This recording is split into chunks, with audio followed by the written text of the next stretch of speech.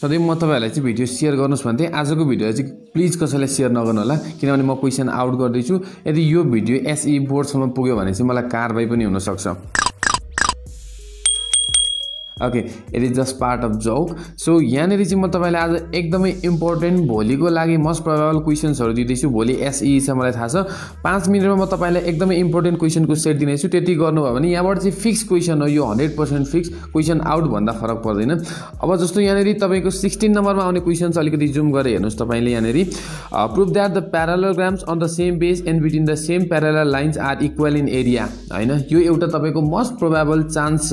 भएको क्वेशन्स हो त्यसैगरी नम्बर 2 हेर्नु त prove that the area of triangle is half of the area of प्यारालेलोग्राम standing on the same base and between same प्यारालेल lines भन्यो so यो पनि एउटा मोस्ट प्रोबेबिलिटी भएको क्वेशन्स हो त्यसैगरी prove that the area of triangle and अर्को triangle standing on the same base QR and between same प्यारालेल line PS and QR are equal in area ल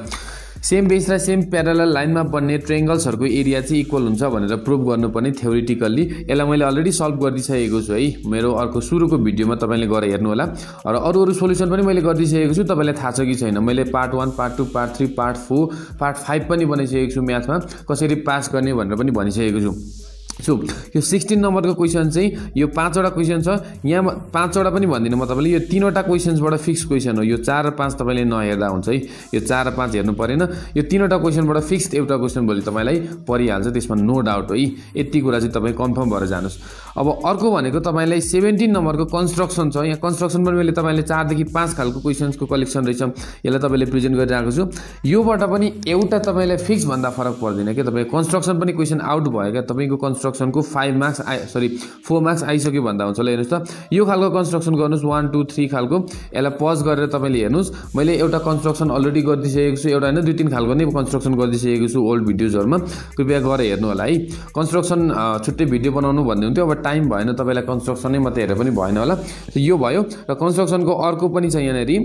हेर्नुस् त construct a quadrilateral ABCT in which AB = BC = 5.5 CD = D = 4.5 and angle A = 60 degree also construct a triangle ADE with equal in area quadrilateral ABCD ल ADE भन्ने एउटा triangle बनाउनु जुन जसको area चाहिँ क्वाड्रिलेटरल ABCD सँग इक्वल होस् quadrilateral बनाउनका लागि कम्पोनेन्टहरु यहाँ दिएको छ सो यस्तो खालको यहाँमा 6 वटा छ तपाईलाई यो 6 वटा मध्ये एउटा क्वेशन फिक्स भनेर तपाई यो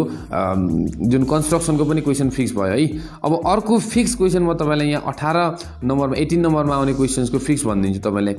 एक्सपेरिमेन्टली फिगर बनाएर अनि टेबल बनाएर भेरिफाई गर्नुपर्ने verify experimentally that the angle सब्टेन्ड by equal arc of a circle at the centre are equal भन्यो हैन इक्वल आर्कले सब्टेन गर्ने जस्तै यहाँनेरि यो र यो आर्क अनि यतातिरको एलले चाहिँ सेन्टरमा सब्टेन गर्ने र यति नै इक्वल आर्कले चाहिँ यहाँ सब्टेन गर्ने एंगलहरु पनि इक्वल हुन्छन् भनेर यो छ एउटा अर्को verify experimentally that the angles at the same segment of a circles are equal यो 2 नम्बरको अलिकति लेस इम्पोर्टेन्ट भन्छु म तपाईलाई 1 र 2 को अब 3 र 4 मा हेरौं verify experimentally that the some of opposite angles of cyclic quadrilateral is to right angles भन्यो ल यो एकदमै इम्पोर्टेन्ट भयो है तपाईलाई जस्तो एउटा साइक्लिक क्वाड्रिलेटरल यहाँनेरि यस्तो खालको भयो भने यसको अपोजिट एंगलहरु यो र यो एंगलको सम चाहिँ 180 हुन्छ भनेर प्रुभ गर्नुपर्ने खालको यो एकदमै भेरी इम्पोर्टेन्ट हो यो तपाईलाई आउन सक्ने भयो र त्यसैगरी एकदमै मोस्ट इम्पोर्टेन्टको लिस्टमा परेको यो 4 नम्बरको so by measurement that the angle at the center of circle is double at the angle of circumference भन्यो यो कस्तो हो त भन्दाखेरि फिगर बनाएर भेरिफाई गर्नुपर्ने नै हो जस्तै यो एउटा सर्कल भयो सेन्टर भयो जस्तै यो एउटा सेन्ट्रल एंगल भयो हैन यो आर्कमा बनेको यही आर्कमा बनेको यो चाहिँ माथिको चाहिँ एउटा के भयो त भन्दाखेरि सर्कमफेरेन्स एंगल भयो यसलाई भेरिफाई गर्ने चाहिँ यो चाहिँ अब तपाईलाई म्याक्सिमम आउने चान्सेस छ मलाई जहाँसम्म लाग्छ भोलि यो आउँछ नत्र भने साइक्लिक क्वाड्रिलेटरलको अपोजिट एंगलबाट तपाईलाई आउने वाला छ क्वेशन्स भोलिको एसई मा र अर्को छ यहाँनेरि 5 नम्बरमा verify experimentally that exterior angle of cyclic quadrilateral is equal to opposite interior angle यो भनेको चाहिँ कस्तो भने एउटा सर्कलमा एउटा साइक्लिक क्वाड्रिलेटरल बनाएर एउटालाई एक्सटेन्ड यसरी गर्ने हो भने यो जुन बनेको एक्सटेरियर एंगल चाहिँ यो अपोजिट एंगलसँग इक्वल हुन्छ यो दुईटा एंगलहरु यसलाई पनि एक्सपेरिमेन्टली नापेर भेरिफाई गर्नुपर्ने टेबलमा गर्नुपर्ने यो आउन सक्छ यो फिक्स क्वेशन भयो र अरु च्याप्टरबाट म तपाईलाई भन्दिन यो दुईवटा मैले भने तीनवटा मैले तपाईलाई भनिसके 4 3 जा 12 मार्क्स तपाईको आइसक्यो र अब तपाईलाई फिक्स क्वेशन अर्को भन्दिछु तपाईको यहाँनेरि हेर्नुस् है 10 को बी मा तपाईलाई म लिएर जान्छु अरु पनि छ चाहिँ तपाईलाई चाहिन्छ भने देखाइदिउँला हैन तर अरु चाहिँ मोस्ट प्रोबेबल छैनन्, आउन पनि सक्छ नआउन पनि सक्छ। यो 10 को B को यहाँ भए जति तपाईले प्र्याक्टिस गर्नुस्, देखिएन भने अझै बरु देखिएन सर बुझिएन सर भन्नुस्, म तपाईलाई यसको लिंक नै तपाईलाई पठाइदिउँला अथवा डाउनलोड गर्न मिल्ने गरेको वातावरण बनाइदिउँला। ल यहाँ भएको क्वेशन हेर्नुस् त, 2 balls are drawn at random one after another without replacement from a bag containing 3 red and 2 white balls of the same size। यसलाई चाहिँ ट्री डायग्राममा शो गर्नुपर्ने, सो यसलाई ट्री डायग्राममा शो गर्नुपर्ने। त्यसैगरी there are 20 toys same shape and same size in a box,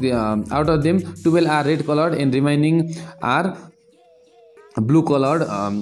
2 toys are drawn at a random one after another without replacement, draw tree diagram to show the probabilities। हैन जम्मा जम्मी के कतिवटा रहेछन् त, 20 वटा चाहिँ टोयहरु खेलाउनाहरु रहेछन् एउटा बक्समा उस्तै र उतरै साइजका, 12 वटा रेड कलरको छ भने बाकी सबै ब्लू कलरको छ भने अब यसलाई निकाल्दाखेरि हुने प्रोबेबिलिटी ट्री डायग्राम यो चाहिँ 100% फिक्स हो। यहाँ भए मध्येबाट यहाँ 5 6 वटा क्वेशनहरु छ, यहाँ मध्येबाट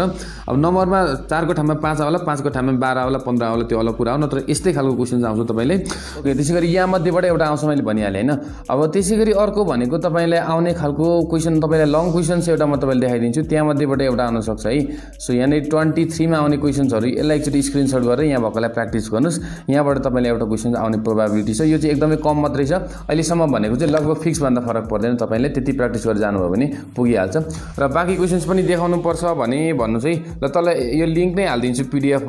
बनाएर अथवा कुनै पनि माध्यममा हाल्दिउँला, त्यो लिंकमा गएर यो सबै क्वेशनहरुलाई हेरेर प्र्याक्टिस गर्नु होला। यदि यो तपाईले भिडियो पुरै हेर्दै हुनुहुन्छ भने यति गर्नुभयो भने तपाईको यो मैले अहिले भनेको क्वेशनबाट 15 नम्बरदेखि 20 नम्बर त फिक्स आउँछ नि त हैन, त्यति भित्रबाट 100% आउँछ। र बाँकीलाई चाहिँ तपाईले यो मैले यो